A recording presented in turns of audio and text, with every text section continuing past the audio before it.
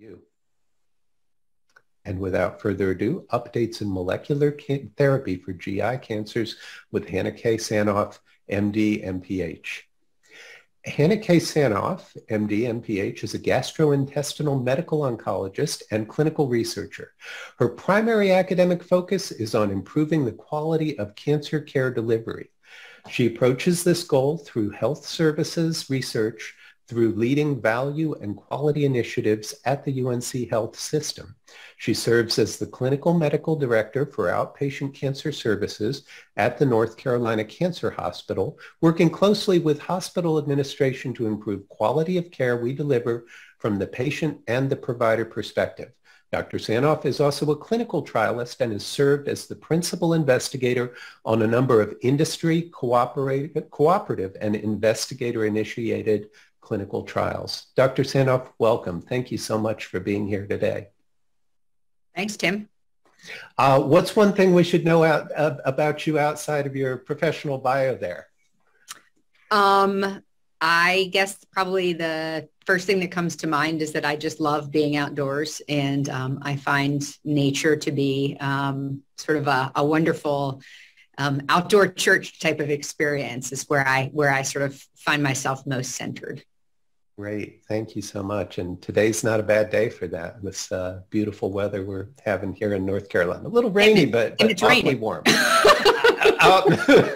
I'm showing my time that I lived in Washington State, where there you had to just get a good raincoat and get out there. And fair enough. All right. This is our first poll everywhere question. Molecular therapy is personalized for each patient so as to target their unique cancer growth abnormalities. A, true, B, false. While you're thinking about that, I'll say that this activity has been planned and implemented under the sole supervision of the course directors in association with the UNC Office of Continuing Professional Development. William A. Wood and CPD staff have no relevant financial relationships with commercial interests as defined by the ACCME. Greensboro Area Health Education Center is approved as a provider of nursing continuing professional development by North Carolina Nurses Association, an accredited approver by the American Nurses Credentialing Center Commission on Accreditation. Hanna K. Sanoff, MD, MPH, has no relevant financial relationships with commercial interests as defined by the ACCME. Whew. And here we go. Here's that first poll everywhere question. We try to give you kind of a softball at the beginning. So take a few more seconds if you haven't already had an opportunity to respond to that. How's it looking, Dr. Sanoff? It looks like people are all in for molecular therapy. All right. I'll turn it over to you. Updates in molecular therapy for GI cancer. All right. So I just want to start off by saying that this is going to be a little bit of an oddball talk in that there have been a lot of fun changes in GI cancer now that we have really some new drugs that have come out, some new drugs and some new targets in the past couple of years. And so I'm going to try and highlight a couple that have really been advances in the past year and a half, and ones that I think may be either confusing or things that people may not have seen. So it doesn't have necessarily a continuous theme throughout. So I apologize for that, but I wanted to be sure everybody had seen some cool new data that has presented the next few years. So Tim, if you want to go ahead to the next slide. So here is our first question here that I wanted to see the answer, and really looking which disease is immunotherapy, specifically immune checkpoint inhibitors, a standard of care in GI cancer. And our answers are A, metastatic colorectal cancer, B, esophageal cancer, C, metastatic pancreatic cancer, or D, all of the above. So give folks a second to answer all of these. All right, well, it looks like we're having a little bit of shift. And I think what we're going to see over the course of the next couple of minutes is that the answer to this question is actually B, esophageal cancer. I tried to throw you guys off with my all metastatic colorectal cancer, and that turns out not to be true, unfortunately. And we still have yet to crack the nut of metastatic pancreatic cancer for immunotherapy. So let's dive right in. Next slide. So these are what, whoops, you want to go back to those objectives for me, thanks. So this is what we're going to do. We're going to try and define when targeted therapies improve outcomes for patients with GI cancer, specifically highlighting why molecular testing is essential, when immunotherapy is effective, so getting at that question we just asked, what targeted therapies are now available for biliary tract cancers, and when HER2-directed therapies are a viable option. Next. So I made this slide a while ago, really trying to sit back and think, we send all of this just next generation sequencing and do IHC for things like PD-L1 and mismatch repair deficiency. When does this actually matter? How many of our patients are we helping with these? And, what you can see here is that I have, the test itself in the rows, and then the columns are different kinds of cancers. And the darker it is, the more likely the cancer is to harbor that mutation, or the bigger the advantage. And what we see is, there are a couple of scenarios in which we see some very dark blue where we both have a good chance and good benefit. But for the majority of cancers, we're still actually in a pretty light colored scenario there. Next slide. So let's start by talking about gastroesophageal cancers, because we have had some major changes in what we do for this disease over the course of the past couple of years. And very specifically, we've had a lot of studies coming out that help us understand when we should be using immunotherapy, specifically immune checkpoint inhibitors in gastroesophageal cancer. And we also have some really exciting data about how we can go after that HER2 amplification in people who've progressed on first line. Next slide. So let's start out by talking about a case. And this is a fellow who I took care of a couple of years ago who was really very healthy when he came in for care, but it had about 3 months of dysphagia and a 15-pound weight loss. As I mentioned, he was otherwise healthy, and his exam was very unremarkable. His upper endoscopy showed a near obstructing mass down towards the bottom of his esophagus. And the biopsy of that came back showing a poorly differentiated adenocarcinoma. He had this PET scan which showed a fairly long segment of an FDG avid mass in his distal esophagus, but thankfully no evidence for metastatic disease. Next slide. So the treatment for this fellow at that time, and also if he were to walk into my office today, remains to be a treatment without any targeted therapy. So folks who have any sort of involvement of the wall of the esophagus or any lymph nodes involved, regardless of whether they have squamous or adenocarcinomas of the esophagus, get upfront treatment with radiotherapy, with which we give radiosensitizing chemo with carboplatin and paclitaxel. If they have a clinical complete response, meaning the cancer goes completely away, we can no longer find it, there are a subgroup of people with squamous cell where we might consider non-operative management, but the majority of people go on to have an esophagectomy. Next slide. And that is what happened with this fellow. He had his treatment and went on to have some residual disease on his PET scan. He went to esophagectomy and was found to have some residual moderate to poorly differentiated adenocarcinoma in the surgical specimen. There was evidence that had responded, so he had treatment effect, but there was still wall involvement in 1 of 10 lymph nodes were involved. Next slide. So the reason I'm bringing this up to you all in this talk on molecular therapy is that we have a new standard now for these patients. And that is a year of adjuvant nivolumab for people who have resected esophageal or gastroesophageal junction cancers with pathologic residual disease. Next slide.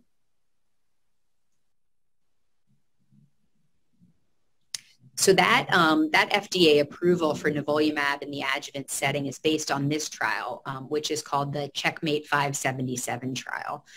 So this trial took anybody who, just like our gentleman we just talked about, had had upfront chemoradiotherapy and had residual disease at the time of surgery.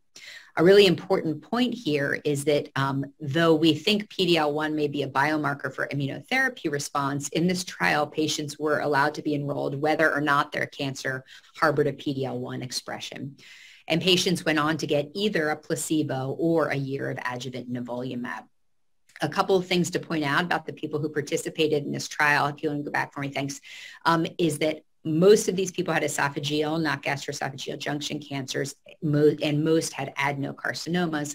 We also see 75% of patients actually did not have PD-L1 expression in their cancer. Next slide. So these are the results from that trial, which are really pretty unequivocally positive. We are going to look at a ton of these survival curves. And so let me just take a minute to remind those of you who are not comfortable with looking at these on an everyday basis. In this figure, we have on the y-axis disease-free survival, which means the chance of being alive and cancer-free. And on the x-axis, we have the months in time. So what you can see is the people who were treated with nivolumab, which are shown in blue, pretty much starting at about 6 to 9 months, started having an improved chance of being alive and cancer-free. And that really persisted out to the sort of 40-month period of follow-up that we have. And in fact, the median disease-free survival was actually doubled with this 1 year of adjuvant nivolumab. Next slide. This is way too small for you guys to see, but a very important point is that the nivolumab effect was consistent across all sorts of subgroups of patients who enrolled in this trial. Next. And if you zoom in on this, what you can see is that where you have those little, that forest plot with those dark horizontal lines, if it is to the left of the line, it means nivolumab was better. And if it's to the right of the dotted line, it means placebo was better. And basically in the two key critical subgroups, to me, both the adenocarcinoma and squamous cell carcinoma patients benefited, and patients both with and without PD-L1 expression in their cancer benefited from the adjuvant nivolumab. Next slide. So for what we do now for non-metastatic esophageal cancer, the summary is that there actually still is no role for molecular profiling per se, and that's because the nivolumab benefit appears independent of PD-L1 CPS score. And so to my mind, this is really one of the more important trials we've had in gastroesophageal cancer in many years, and nivolumab should now be offered to patients who have both squamous and adenocarcinomas that have residual disease after their upfront chemoradiotherapy and esophagectomy. Next slide. So I included this just for thoroughness sake to let you all know that unfortunately in non-metastatic stomach cancer, we actually haven't had any advances. The plain old-fashioned perioperative chemotherapy remains the standard. There are some ongoing adjuvant trials of trastuzumab and pembrolizumab that will be reported pretty soon. But right now we're just using regular old chemo. And my preference is for the 3-drug chemotherapy combination of FLOT if somebody is healthy and able to tolerate that. Next slide. So let's move on to advanced metastatic gastroesophageal cancers. Next slide. So the same fellow that we've been talking about, who I should mention was treated prior to these nivolumab data, so he did not get any adjuvant nivolumab, returned for his annual checkup. And while he was feeling well and actually had stabilized his weight and was swallowing with very little difficulty, his imaging showed that he had 3 new liver metastases, one of which is depicted there. Next slide. We sent off molecular profiling of his cancer, which showed that it was HER2 negative, but it was positive for PD-L1 with a CPS score of 10. His cancer was also microsatellite stable. Next slide. So let's go back to this question of what is our first best treatment for this fellow for his recurrent esophageal cancer? Is it A, epirubicin cisplatin 5-FU or ECF? Is it B, FOLFOX? Is it C, FOLFOX with bevacizumab? Or is it D, FOLFOX with nivolumab? So, we're changing as we go. All right. So I think I I think I agree with the group. I agree that it is D, FOLFOX with nivolumab. Next slide. So let's talk about why that's the right answer. One of the reasons I thought this was an important topic to discuss is that the FDA approvals for nivolumab and pembrolizumab in gastroesophageal cancer have been incredibly confusing and hard to keep up with. So this is my way to kind of try and summarize those data for you. In nivolumab, which is shown on the left, really what we see is that it is FDA approved for first line with chemotherapy for any site, either stomach or esophagus, and any PD-L1. It is also approved in second line for squamous cell. Pembrolizumab on the right is a little bit more complicated, and we're going to show the trial as to why that is. But it is positive. It is approved in esophageal cancers as well as in HER2 positive gastric and gastroesophageal cancers. Next slide. So this is the trial that led the answer to that question to be FOLFOX and nivolumab. And this is the trial on the basis of which the FDA approved nivolumab for all comers up front. So this trial, Checkmate 064, took gastroesophageal junction and esophagus, so the whole shebang, with adenocarcinomas, and were allowed to have any PD-L1 status. So molecular testing here didn't matter, except they could not be HER2 negative because there's no trastuzumab in this trial. And patients were randomized to get chemo with FOLFOX or chemotherapy with nivolumab. Next slide. So these are the key results. The trial was designed to have this PD-L1 high group be the primary endpoint. And what you can see here is that the patients who got chemotherapy with nivolumab, which are shown in blue, did better pretty much across the board than the people who got chemo only, shown in gray. The absolute difference here is not gigantic. We see it's only about a 10% improvement in survival at a year and a fairly similar survival benefit at 2 years, with a median overall survival benefit of 3 months. Next slide. If you start to dive into this a little bit more, because remember, this included all patients regardless of PD-L1 CPS, you can see if you broaden that on the left-hand side to anybody who had PD-L1 positivity, the actual benefit of nivolumab starts to get a little bit smaller. So a couple percent less improvement across the board, but you do still see the same almost 3-month survival benefit and about 10% survival improvement at a year. However, on the right-hand side, you can see if you include even the people who had PD-L1 negative disease, we do start to see a little bit of a decrease in the incremental benefit from nivolumab. Still positive, but less so. They haven't published this, they have shown this in abstract form. If you hone in on the PD-L1 negative people, really doesn't look like they're benefiting a whole lot. Next slide. So that was the first Nivo for everybody in first line. What about pembrolizumab? So this is the trial that got pembrolizumab FDA approved for esophageal cancers. These are both adeno and squamous cell. And I just pulled out what actually turned out to be sort of a little bit of a mind-numbingly difficult to follow set of curves. But the moral of the story is if you cut and paste this across each different subgroup here, squamous cell carcinomas, adenocarcinomas, and high CPS, we see the same pattern, that patients with CPS positive disease have better benefit from nivolumab, but still across the board in that bottom D figure there, we see all patients had a benefit, and that's why this is FDA approved. The other thing I should say before we move on is if you look at those two top figures, which are both squamous cell carcinomas, we definitely see that the benefit for squamous seems generally to be better than that of adenocarcinomas. Next slide. This is the trial, though, that in my opinion makes this whole situation somewhat confusing, because this is very similar to the nivolumab trial that we started with, and that patients got chemo with or without pembrolizumab. But it's important to mention because it has a pembrolizumab only arm. Next slide.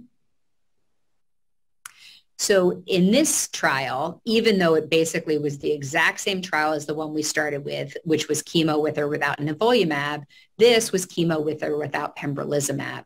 And even in the people on the left-hand side with a high PD-L1 CPS score, you actually did not meet statistically significant benefit. So small incremental improvement by adding pembro to chemo, but it was not significant. And the same is clearly true on the right with the people with lower PD-L1 expression. Next slide.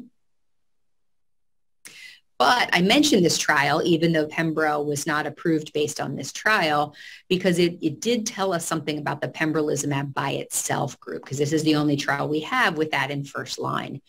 So if you see on the left-hand side, these are patients who had a high PD-L1 score and got either pembro to start or chemotherapy. There's no combination arm. And you can see the blue pembrolizumab patients at first do worse because a number of people have upfront progression on their pembro and more of them than in chemo. But yet you see more people who have a durable benefit from pembrolizumab. On the right, the MSI high subgroup, which is a very small number of people, right? You can see it's 14 plus 19, whatever that is. So it's very few people, but in that small number of people, the MSI high group seems to do great by getting pembrolizumab only. Next slide. And so the final piece I'll share with you all, because I think it's really exciting here, is trials that just came out looking in HER2 positive gastroesophageal cancer. So this was a single arm trial just published in Lancet Oncology a few months ago at Memorial Sloan Kettering. There are only 37 patients here. They had HER2 positive gastric or gastroesophageal junction adenocarcinomas. They could have any PD-L1 status, but they had to be HER2 positive. And what you can see is in these people who got chemo and trastuzumab and pembrolizumab, the response rate was 91%, which is really unheard of in gastroesophageal cancers. And the median overall survival was over 2 years. Again, unheard of in gastroesophageal cancer. Next slide. So this combination of chemotherapy with 5-FU and a platinum and trastuzumab and pembrolizumab is actually FDA approved now on the basis of this response rate at interim analysis. So this Keynote 811 trial is actually still ongoing. Excuse me, we don't have long-term survival data from it, but what we can see is in the people who get the whole combo, chemo, trastuzumab, and pembrolizumab, response rate is 74%. So almost 3/4 of patients are having a meaningful reduction in the burden of their cancer, whereas it is much less. It's only half in people who are getting chemo and trastuzumab. Next slide.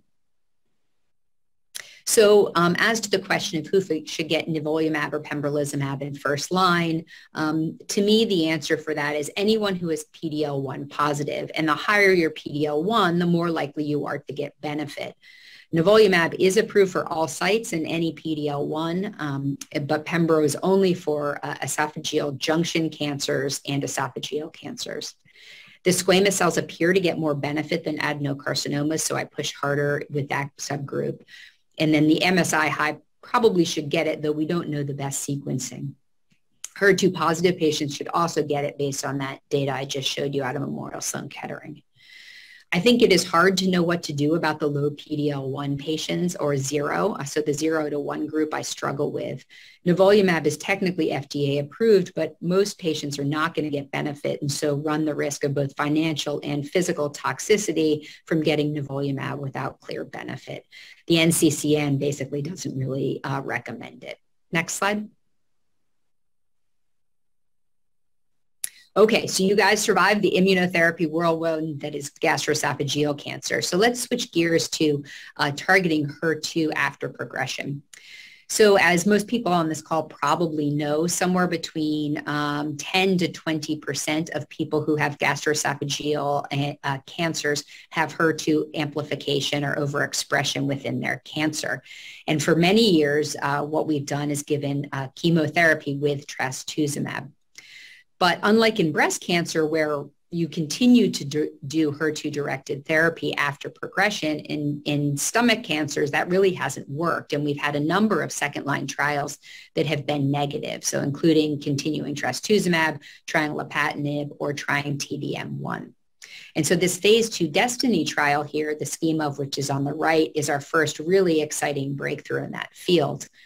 So this trial took people who had HER2 positive gastric or gastroesophageal junction adenocarcinomas and already had progressed on chemo, including trastuzumab, and randomized to get trastuzumab deruxtecan, which is also called Enhertu, or physician's choice of chemotherapy. Next slide.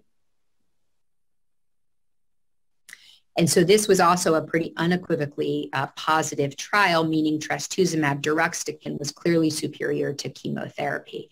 So I summarized the response, survival, and progression-free survival data there in that table. And as you can see, response rate was 51% compared to only 14% in chemo with trastuzumab deruxtecan, with a 4-month survival benefit and a 2-month progression-free survival benefit. Next. And so in my mind, this is now the standard for progressing HER2 positive gastroesophageal cancer. And I typically use this in second line, not third line, given the excellent response rate. Next slide. So back to my heat map, I think, clearly the most important thing here is MSI because of the marked response to immunotherapy. PD-L1 is important, although it is a little bit confusing to figure out what exactly we should do with it, and HER2 is critical. The rest of it, unfortunately, we don't really have anything we can do about. Next slide. Okay, so switching gears, let's talk about colorectal cancer. And so for colorectal cancer, we've actually been sequencing treatment by molecular profile since, gosh, when was RAS out? Probably about 2006. So it's been a long time, but we have gotten some new drugs and are figuring out what to do with it a little bit better. So this CT scan is unfortunately from a patient I took care of who was a 47-year-old man who had presented with 30 pounds of weight loss and about 4 to 6 months of abdominal pain and increasing constipation. By the time he got into us, his bilirubin was already rising at 1.3 and his CEA was very high. As you can see, he had metastases all throughout his liver that were not surgically resectable, and he did have rectosigmoid thickening. His liver biopsy came back showing an adenocarcinoma consistent with colorectal primary. Next. So for colon cancer and rectal cancer, this is our heat map. It's a little different in that whole MAP kinase pathway of RAS, BRAF, and HER2 are very important. And then the other critical one is MSI high. The others, not so much. Next. So, I've got a little bit of a typo on this slide. So over there on the right-hand side where it's orange, it's supposed to say microsatellite high, not microsatellite stable. But really, when you're thinking about how to treat colorectal cancer, your first breakpoint is that question of, do they have a microsatellite high? Or said another way, the synonym is mismatch repair deficient colorectal cancer. And if so, the answer is immunotherapy, and we're going to get to that in a second. If not, then what you're trying to do is figure out where they stand with their RAS and their BRAF mutation status. Now, we've had no major advances here in first-line therapy in the past, really, 5 years or so. And so I'm not going to talk about that because that's sort of old news. But the answer is that these patients should get chemotherapy with bevacizumab unless they have a left-sided RAS wild-type, RAF wild-type cancer, in which case they should get an EGFR inhibitor. Next slide. So our patient, just to circle back with him, did have a KRAS mutation, which means that the only targeted therapy that was available to him is bevacizumab. Because of his extensive disease, he got triplet chemotherapy with FOLFOXIRI, which has the best likelihood of radiographic response, as well as bevacizumab. Next slide. So that was kind of old hat. That was what we've been doing for years. But what is new? So what's new is what we do for MSI high metastatic colorectal cancer. So this is a woman who I'm taking care of who is 38, and she presented with abdominal fullness. Her imaging showed a 6-centimeter right adnexal mass, which was presumed to be an ovarian primary. She has a personal history of AML as well as a right renal cell, despite being such a young woman. When she was taken to the operating room for a hysterectomy, she was actually found to have a right colon mass at XLAP, which turned out to be a moderate to poorly differentiated adenocarcinoma of the right colon involving both ovaries and multiple serosal implants consistent with carcinomatosis.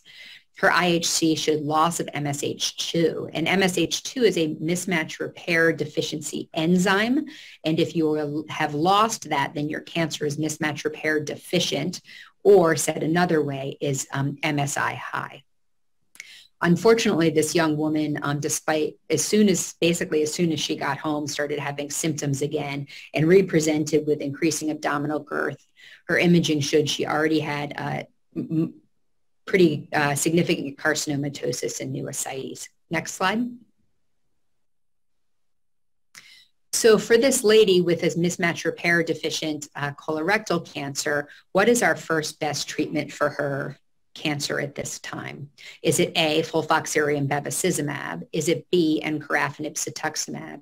Is it C, pembrolizumab? Or is it D, 5-FU cisplatin and pembrolizumab? Ah, interesting. So we have 100% FOLFOXIRI bevacizumab. A couple 5-FU platinum pembros, couple more, couple pembro onlys. All right. Well, this is interesting. And I actually think that there are potentially a couple right choices here as to what the right answer is. Next slide. So the by the book answer to this question, if you're taking it for the boards, is the answer that she should get first line pembrolizumab.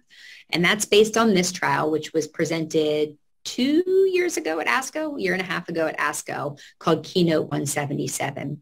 And this was patients just like Our Lady who had untreated metastatic colorectal cancer that was mismatch repair deficient and who were otherwise healthy. And they were randomized to get either pembrolizumab by itself or investigators' choice of basically like regular chemo. You could choose FOLFOX, FOLFIRI with an EGFR inhibitor if RAS wild type or with bevacizumab. And patients who progressed on chemo were allowed to go on to get pembro. Next slide. So these are the results of this trial. Again, another unequivocally positive trial.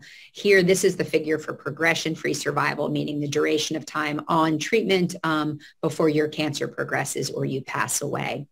And as you can see here, the pembrolizumab in green initially actually starts out as a little bit inferior to chemotherapy with more people having progression sooner. But once you get to about 3.5 to 4 months, you see that the pembro patients start responding. And it turns out that over time, by the time you get to 2 years, there's a 48% chance of being alive without cancer progression in the pembro arm and only 19% in the chemo arm. Next slide. So as to what is the optimal treatment for MSI high colorectal cancer in first line, the sort of by the book answer is, well, pembro beats chemo, and so pembro is the answer. But I am very concerned about the high rate of primary progressive disease with pembrolizumab in that trial and wonder really if chemo should be included. It's also really not clear yet what the best role is for dual PD-1 inhibition with CTLA-4 inhibitors, which are also FDA approved. You know, if you look at that Keynote 177 trial, in that table there, I put the best response. And what you can see is almost 30% of people treated with pembrolizumab only had their cancer's best response of progression, whereas you have fewer people getting first-line progression with chemotherapy only.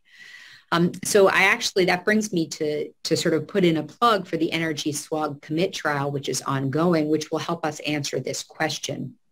So this trial is taking the exact same patient population as that Keynote 177 we looked at, but patients are getting randomized to get atezolizumab or to get FOLFOX, bevacizumab, and atezo. And so that will help us answer the question of whether long-term getting multi-agent treatment is better than immunotherapy only.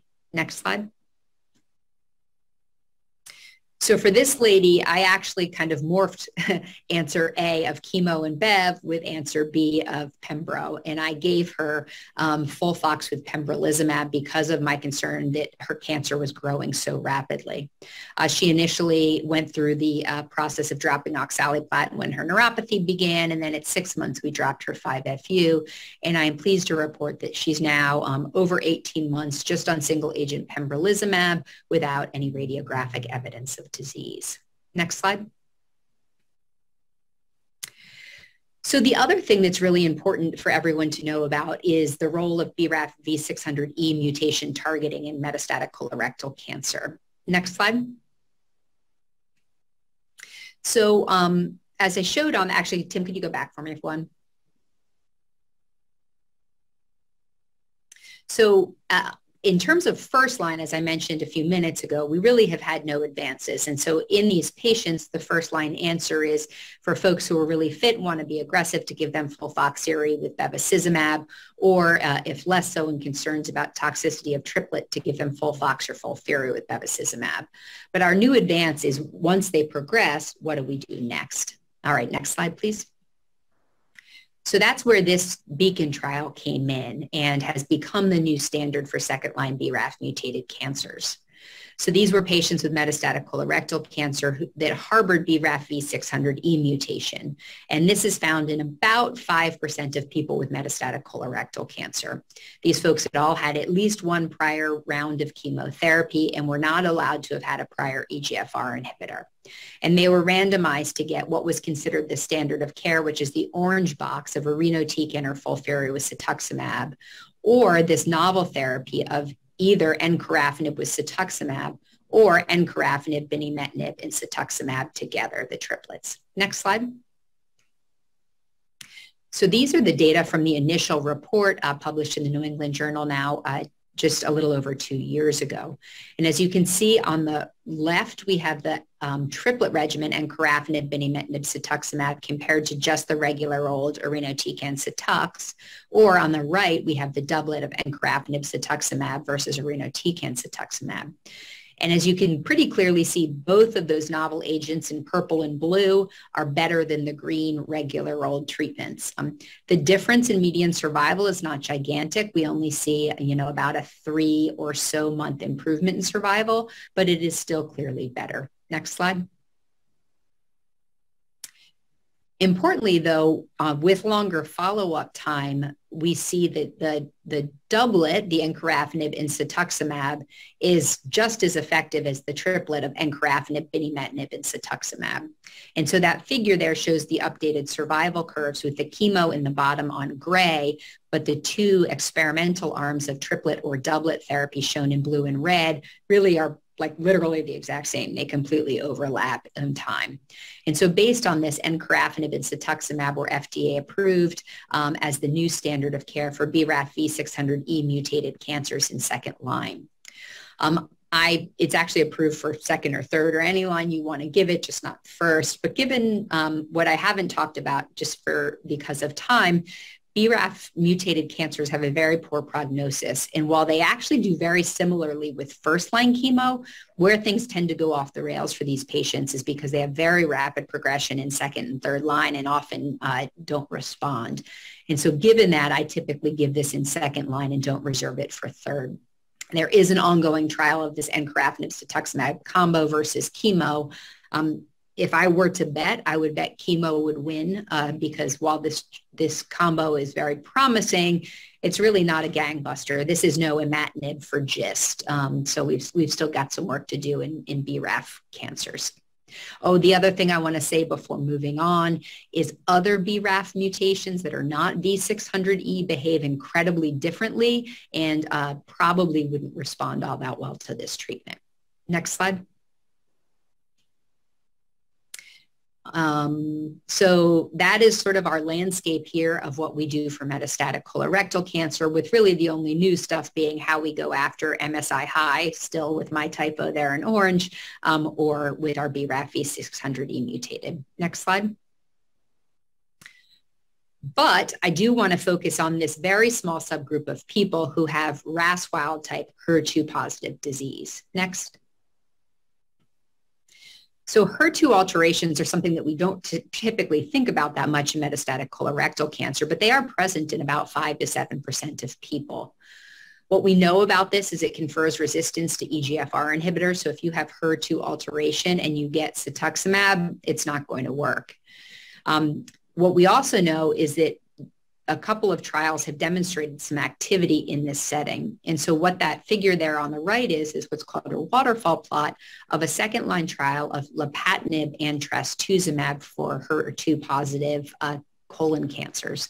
And any bar there that is going below the dotted line means that the cancer either stopped growing or shrank on chemotherapy, on treatment. And so you can actually see that most of the patients in this small trial had some benefit from lapatinib and trastuzumab, but there is no FDA approved standard. Next slide. So that brings us back to this trastuzumab deruxtecan. And as you guys may be aware, they named all of these trials Destiny, which I think is very funny. But this is the Destiny colon trial. This one, unlike the one we saw in stomach cancer, this was not a randomized trial. Rather, it just took anybody who had HER2 expressing metastatic colorectal cancer and treated them with trastuzumab deruxtecan. The cohort A are the people with the strong HER2, the people we usually think of being positive with 3+ IHC or 2+ with FISH positivity like we do in breast cancer. The other have less robust expression. Next slide.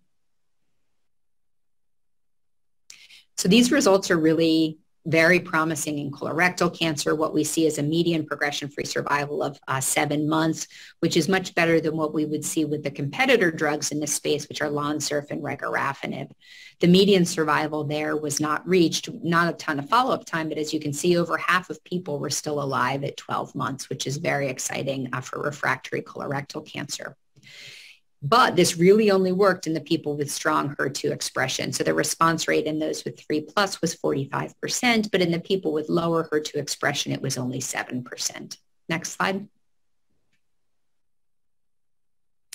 So, to close up with the HER2 positive colon cancer, trastuzumab deruxtecan, I would anticipate will be part of our regular armamentarium now. I think it would be very reasonable if you were unable to find a clinical trial for somebody with HER2 positive colorectal cancer to try and get that drug off label, though success in doing that may be fairly variable. So I'm going to finish now by talking about biliary cancers because we have a couple of new findings here. So this is a really terrible scan, but unfortunately is from a delightful man that I took care of who presented with itching and fatigue and was found to have a gigantic intrahepatic cholangiocarcinoma. The molecular profile of his cancer showed an IDH1 mutation. Next slide. So I want to take a second to show you this figure published by the Memorial Sloan Kettering Group where they looked at the molecular expression within cholangiocarcinomas, because it's really important to note that while we lump them all together as biliary tract cancers, intrahepatic cholangiocarcinoma, so the mass-forming type that look just like regular old cancers in the liver, are very different from the extrahepatic ones that truly sort of creep along the bile ducts, either in the liver hilum or outside of the liver. And you can see that in this expression profile where the intrahepatic cancers have about a 20% chance of having a mutation in IDH1 and about a 10 to 15% chance of having an alteration in the FGFR2 gene, whereas the extrahepatics just have these horrible mutations we can't do anything about, just like looking very much more like a pancreas cancer. Next slide. So that means that our heat map actually probably depends on where your cancer started. So I probably need a new row here. New slide. So back to this fellow. So when he presented, chemotherapy only was our option. And so he started on triplet therapy with gemcitabine, cisplatin, and Abraxane and had excellent control of his cancer. It actually shrank a lot. I should have put in a follow-up scan there. And his disease was controlled for about a year, but he stopped because he was having progressive toxicity and had a bad quality of life from all that chemo. Next slide. While this is not molecularly targeted, I did just want to bring this phase 2 trial upon which his treatment decision was made to your attention. We have our standard gemcitabine cisplatin there on the left, and then there was this phase 2 trial of gemcitabine cisplatin and Abraxane. What we saw was that the triplet therapy looked really very promising with a median survival of 19 months versus the 11 we usually see with Gem-Cis. I don't know if that's because of the Abraxane or simply selection bias, but in patients, I need a very rapid response and am trying to get to possible surgical resection. I do often discuss Gem-Cis Abraxane. Next slide. But the reason I talked about that first-line chemo with you is that as of just a few weeks ago, we saw a presentation of this TOPAZ-1 trial at GI ASCO. And so this took patients just like our fellow we were just discussing with untreated advanced biliary cancer and randomized them to receive either gemcitabine, cisplatin, or placebo, or gemcitabine, cisplatin, and durvalumab, an immune checkpoint inhibitor. The thing I don't like about this trial, and we took part in it, and I hated doing this, was after 8 cycles, patients had their chemo stopped and either got durvalumab or placebo maintenance. But be that as it may, that's what we've got. Next slide. So this trial was positive in that the durvalumab plus chemo group, shown in purple, did better than the placebo plus chemo group, shown in orange. That cutoff really starts after the chemotherapy is stopped. That's where you see those survival curves start to separate. But when you follow these along, by the time you get out to 10 months, you see about a 8% improvement in survival, which seems to continue to persist over the next year or so. Next slide. Durvalumab also slightly improved the response rate from 18.7 to 26.7% in terms of who had a reduction in the size of their cancer. So my take on this is that durvalumab does offer a small incremental benefit over GemCis. It was about 10% improvement in response and 10% improvement in survival in 18 months. So, there are some patients who are going to benefit, but this is not currently FDA approved. I expect it probably will be. Next slide. So back, though, to these novel mutations I was just mentioning. Next. We have 2 new drugs to think about in this disease. And the first is pemigatinib, which targets the FGFR fusion, which we just saw is present in about 10 to 15%. This was a single-arm trial in which patients were treated with pemigatinib, which is an oral agent that you take for 2 weeks on and 1 week off. This was not subdivided by FGFR fusion. Anybody could participate who had biliary cancers, but the primary endpoint was in that FGFR fusion group where my blue arrow is pointed. And what you can see is the vast majority of people either had response or stable disease. Only 15% of people progressed. In contrast, the people without any FGFR alterations or with a different non-FGFR2 fusion, they didn't really benefit. Next slide. And if you follow this out in terms of how people did over time, what you can see is that the overall survival was about 21 months. Now, take that with a grain of salt because these cancers seem to behave a little better anyway, but it definitely looked much better than we typically see. Next slide. So I'm starting to run a little low on time, but I just want to be sure to talk with you all about ivosidenib and its cousin drug, whose name I currently can't remember, that are both FDA approved for IDH1 mutated cholangiocarcinoma. Ivosidenib was approved first on the basis of this trial, which was just standard ivosidenib versus placebo. Next slide. And the moral of the story is for this drug is it works, it definitely improved progression-free and overall survival, but the overall difference between those was not fantastic. And again, this is not a drug that is resulting in clinical complete responses or prolonged disease control, other than perhaps for a couple of patients who have a year or so of cancer control with it. Next slide. Just to mention, in case you haven't had a chance to prescribe these drugs yet, they have some slightly quirky side effects, pemigatinib in particular, which causes hyperphosphatemia in a high number of people, as well as alopecia. Ivosidenib, in my experience, causes quite a bit of nausea. Next slide. So unfortunately, none of these things worked for the man I was taking care of, and he ended up passing away pretty quickly after this scan was taken. Next slide.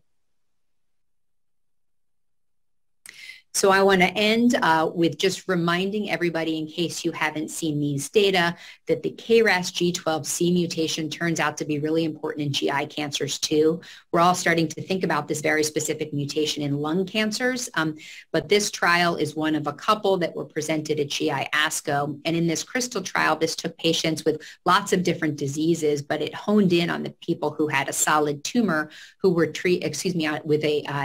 with a GI tumor who were treated with this adagrasib, which is a KRAS G12C inhibitor. Next slide. And the take home for this is that even among people with pancreatic cancer shown on this slide, all of them had at least some response to this drug with a median duration of response of 7 months. Next slide.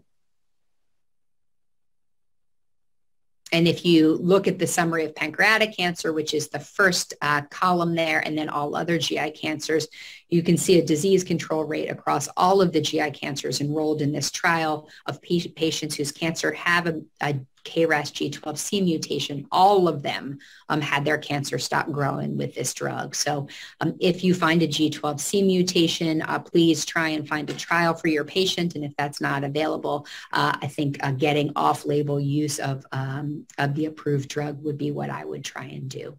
Next slide. So back to my heat map, I added the G12C in there just as a reminder. But overall, I think we're filling this in. I think they're going to end up being more mutations that we're going to have to go after over time. And probably figuring out some way to combine a bunch of these is going to be how we'll really move the needle on these cancers. Next slide. Good. So that was the end. So I will stop there and turn it back over to Tim. All right, Dr. Sanoff, thank you so much. This has been great. We do have a few minutes for questions. So at that same place you've been using Poll Everywhere to submit the answers to Dr. Sanoff's questions. Now it's your turn. Go ahead and ask her questions. We'll wait for those to come in. I've got one while we're waiting. If we were to ask you back in 2 years, highly likely, what would you expect you might be talking about that's new and different from what you're talking about today? Oh gosh, I don't know. No crystal ball? No, I don't have a crystal ball. I mean, the clear, obvious nut to crack is how come GI cancers don't do well with immunotherapy when so many other cancers do, right? Mm-hmm. And, we're seeing colorectal cancer is a great example. I didn't dive into it, but there are a number of trials using those immunotherapy drugs in the majority of colon cancers that are not MSI high. And whenever you do these trials, you see like 1 or 2 patients who benefit. But how come those folks do and the others don't? And so that's really where the field is trying to figure out immunotherapy resistance and what we can do to overcome it. So that's my hope. I don't know if we'll be there in 2 years, but I hope we will. Gotcha. Well, we'll hope to have you back with some good news in a couple of years. We do. I didn't see questions come in yet. We had comments. Thank you very much for an excellent presentation. Interesting presentation. I'm not familiar with specific applications of immune checkpoint inhibitors. This is a nice introduction to their place in therapy. So thank you for those comments. I'm going to jump ahead. And you have out there in the audience, you have 2 or 3 more minutes to submit questions. I'm going to jump ahead to our other wrap-up slides, and then I'll come back to our Q&A slide in case somebody wants to take another minute or 2 to submit a question. I want to thank the people of North Carolina for their very generous support of the University Cancer Research Fund and the UNC Lineberger Comprehensive Cancer Center. I want to thank Mary King, John Powell, Jason Paler, Veneranda Obore, Oliver Marth, and Andrew Dodson. Our team, each and every one of them works hard with different areas of the lecture preparation and the whole post-lecture process as well. So we really thank our team for all of their hard work on this. Anything else that I can tell you here? We do have a question. Do you think there could be a correlation with the gut microbiome? And I'll go back to that so that populates here. Absolutely. So We're just learning how this works. We definitely, the data that exist clearly show that the gut microbiome modifies the likelihood of response to immune checkpoint inhibitors across the board. And there's been a ton of research on, well, not a ton, but there's been a lot of research coming out on this in a variety of diseases. And we actually, interestingly, just saw presented in abstract form at GI ASCO. It was only 12 patients, which is why I didn't present it here. But in rectal cancer, people had MSI high cancers had 100% of them had response to immune checkpoint inhibitors such that their cancer went completely away, which is so much different than we see when it's metastatic, raising the question if the microbiome is changing things. And that was Andrea Sursek presented that at GI ASCO if you want to take a look at that. So absolutely plays a role, but how we fix that, I don't know. I don't know if we'll end up giving people fecal transplants to get them to respond to their immunotherapy in the future. It could be. All right. Thank you so much. We did have one other comment. Terrific presentation. Please keep forging ahead. So thank you for that comment as well. Let's see. Anything else I need to say here? Dr. Sanoff, thank you so much. This has been just great. We really appreciate your time and expertise today. You're welcome. All right. Take care, everyone.